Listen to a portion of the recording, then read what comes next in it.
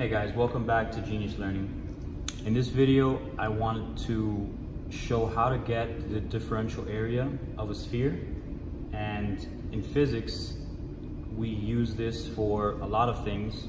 But for this example, I want to show how the electric field using Gauss's law requires you to get the differential area of a sphere. And so let's see how to get it from these spheres. So this is a 3D sphere, okay? Just like a previous video I made deriving the position coordinates. So for this one, I'll try to make this one look a little 3D. Okay, so just to understand, this is 3D and this is 3D, but I'm not going to draw this one in 3D because I want to show the inside of it. Okay, so in this one right here, we have the R vector again coming out to the surface.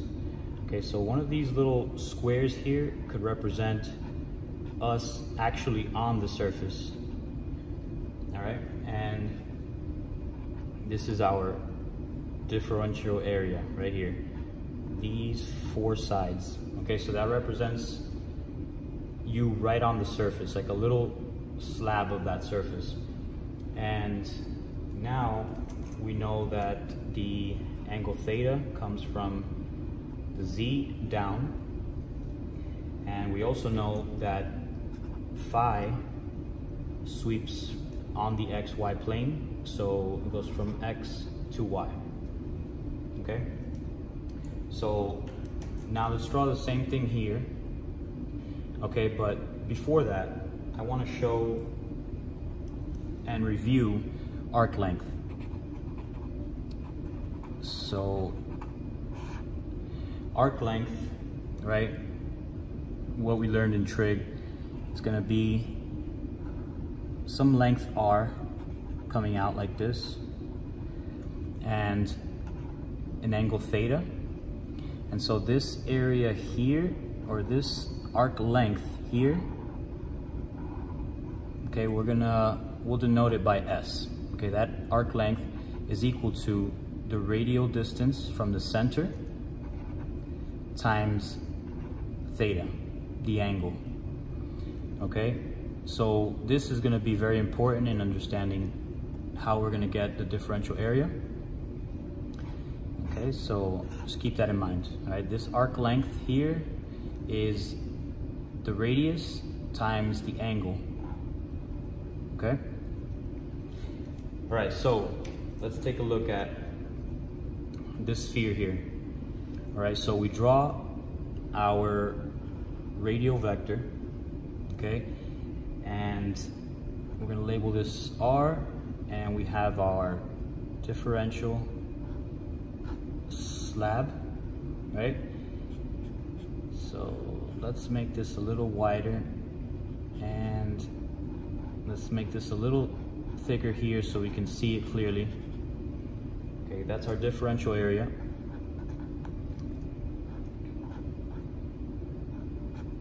Right on the surface.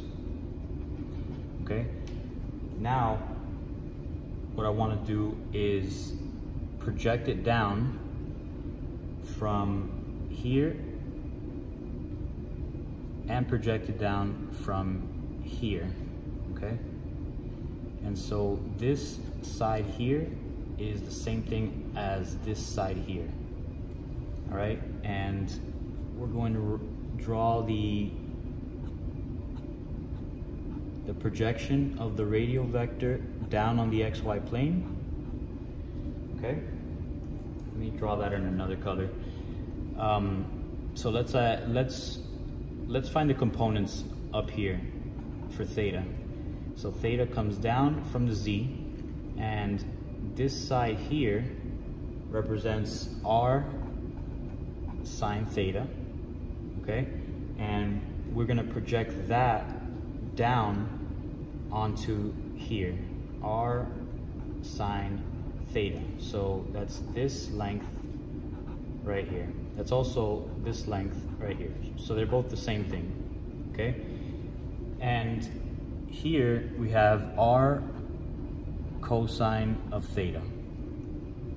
Okay, so now if this is theta and we stop here, okay, if we move a little bit more to this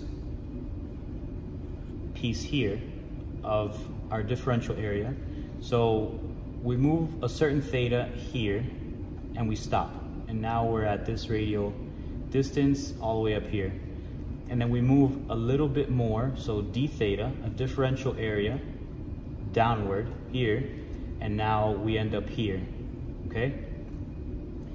So that means that this side, this arc length here, let's draw an arrow, this arc length here is gonna be r, which is the radial distance or the radius, times the angle, right? And the angle we're working with is this one in here, which is d theta. Okay, so r times the angle. So we got r times the angle, that's the arc length. So we got one side of our differential area. Okay, now let's work on the bottom. So we know that phi sweeps from x to y, or in the xy plane. So we're gonna go from x to y. And so let's say we stop right there at this line here. And then we move again some distance d phi, a differential length of d phi in that direction. Okay, so first we have a phi, right? Some length of phi, and then another differential length of phi. So we moved a little bit more. Okay, so now this angle in here is defined as what we moved second, and this is what we moved first. And so now this arc length right here is going to be the radius times the angle, right? So we got the radius times the angle. The radius here is r sine theta, and so that's r sine theta times the angle, which is d phi. Okay, so arc length. So if we project this up now, it's the same thing as this angle right here. Okay, so this was projected downward, and now we're projecting it back upward. And so this in here, okay, is r sine theta d phi. I'm just writing it again. So this side we found, and this side we found. Perfect. So now, what do we have? We know that differential area is the same thing as length times width. Okay, you could think about, for example, a box, right? And if you want the area of this box, so let's say it's a times a, you know, you're gonna do length times width. Okay, so a squared, and you get your differential area. The same with this small slab of the sphere that's represented like a small little box. Okay, we want length times width. Okay, so let's erase this example and show that the length, okay, is going to be r d theta, which is this one right here. Okay, and then the width, which is going to be this, is going to be r sine theta d phi. Okay, so this is our differential area. All right, now let's show how we can use this differential area when we're talking about electric field and using Gauss's law. Okay, so Gauss's law for electric field is the closed integral of the electric field, vector dotted with the differential area, vector equal to the charge enclosed over epsilon naught, which is the permittivity, free space. Okay, so we need differential area, right? And so if we are dealing with an area, we're dealing with two integrals. And so those integrals are going to be, first of all, let's pull out the E, okay? And we have two integrals because we have a differential area. So a volume is 3 integrals, area is 2 integrals, and if we just had a line charge, that would be 1 integral. Okay, so we have 2 integrals, and this right here is our differential area. So we're going to substitute this into our formula, and we're going to have r d theta, r sine theta, d phi. All right, and that all equals q enclosed over epsilon naught. All right, so let's rearrange this a little bit. Before we do that, let's look at the limits of integration. Okay, so let this first one here represent d theta. Okay, so we know that theta goes from 0 to pi. All right, so 0 starting up here, and if we sweep all the way down to the negative z-axis, that's pi. And so that's the limits of theta. And for phi, it's going to go from 0 to 2 pi. So the phi starts here, and it goes all the way around the xy plane until it comes back to the x-axis where it started. So that's all the way around, so that's 2 pi. Okay, so these are the limits of integration that we're working with. 0 to pi, that's for theta, and 0 to 2 pi, that's going to be for the phi. All right, so let's rewrite this a little better, and we still have the e on the outside, the integral from 0 to 2 pi, the integral from 0 to pi, and we have r squared sine theta d theta d phi equals q enclosed over epsilon naught. Okay, so we'll take this integral and we'll solve it over here. And so let's separate these two integrals into what we're going to be integrating over. And so we have e, which stays on the outside. Let's put a box on the inside here, and let's separate sine of theta with the theta. So we got the integral from 0 to pi, sine of theta d theta, and then we have the r squared, and we don't have anything for the phi, so let's write the integral from 0 to 2 pi d phi, and we're going to keep the r squared, but we're going to pull it out.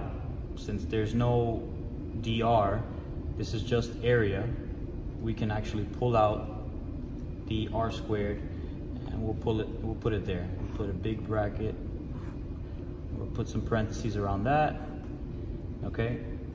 And then all of this still equals q enclosed over epsilon naught. All right, so this integral here, the integral of sine is cosine. So it's actually negative cosine, okay? And if we evaluate cosine from pi to 0, we're just gonna get, okay, so let me write it here. We got e r squared